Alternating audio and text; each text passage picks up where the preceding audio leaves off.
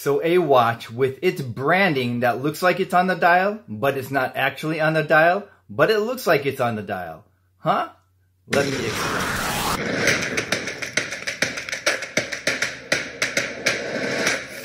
What's up guys, it's your boy Rich here, back at it again with Eza's new AirFighter. Let's go take a closer look. Let's go. And here it is, Eza's pilot watch, the AirFighter, in 41mm, 48mm from lug to lug, 13mm thin, and with a 22mm lug width. And it looks like we already have some early questions and comments, so, let's start with this one right here. And as I said at the top of the video, if we look at the branding where it says Eza Automatic AirFighter, if we look at it straight on, it looks like the branding on a dial of any other watch, except it's not anywhere on the dial itself. And that's because it is engraved on the inner portion of this sapphire crystal, sort of giving it this three-dimensional floating effect. And I think that is really cool because the indices are applied. And I think it also helps with the floating 3D effect because the Eza Automatic branding is on the center portion of the sunken part of the dial, whereas the outer portion of the dial with the indices is raised. And the AirFighter has two distinct characteristics of any pilot watch. The triangle with two circles on either side of it at 12 o'clock and a really nicely textured onion crown right there.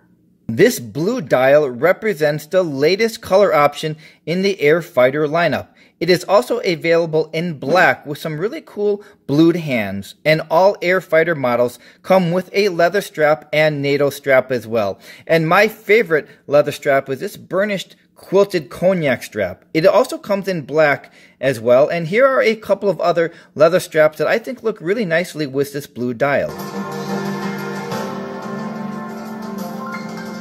And here is their Eza branding on the buckle right here. And all the leather straps come with the Easy Adjust system where it doesn't require any tools. We just have to pull out the pins. And here is their solid case back. And it looks like it's a combination of the blueprint of the watch as well as part of the movement right here.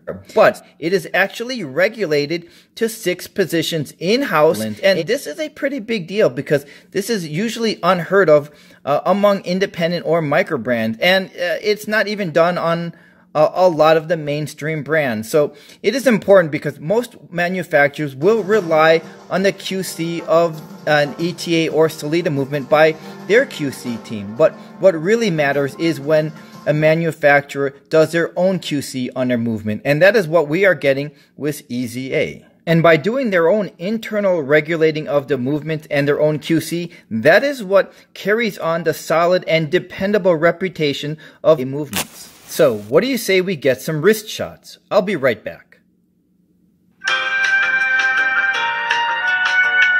Oh.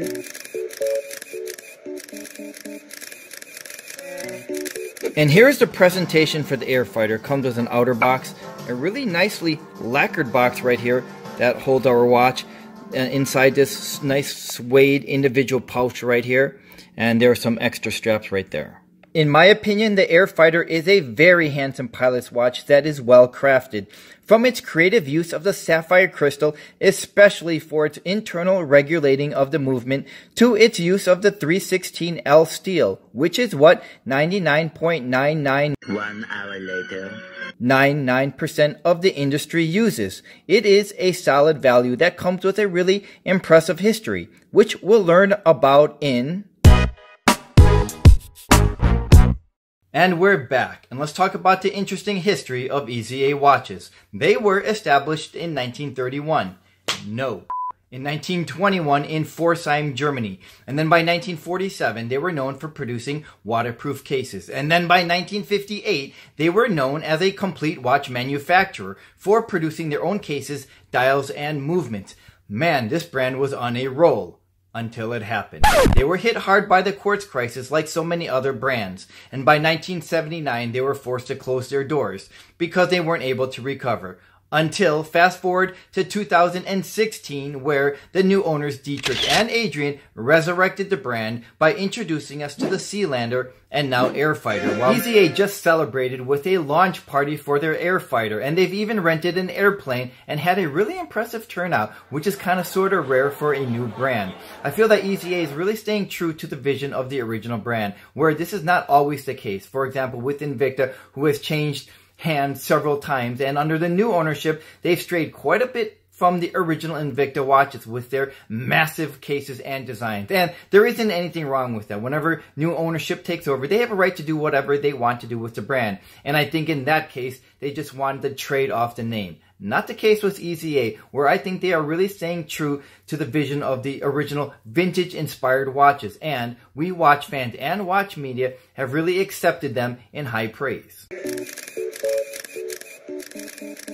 I think it's reasonable to assume whenever someone starts up a new watch company that we expect them to have great passion and enthusiasm, and that has been my experience with every single watch owner so far. And it is no different with the Eza team. I think they are doing some things that are scary good. For example, I think their strap selections are spot on. I think they represent their watches and are great fits for their watches instead of trying to sell us 100 different watch straps. And I adore those quilted leather ones. I think it's already exciting to think about what they're going to come up with next.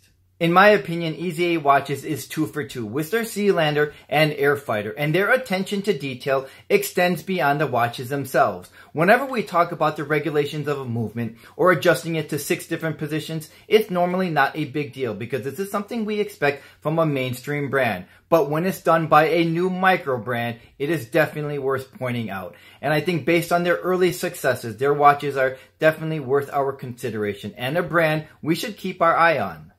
Thanks for joining me, and I'll see you the next time. I think their Fortnite is a great... AirFighter. I feel adjusting the position. I think adjusting the position to 6 million different positions. To 6 different positions.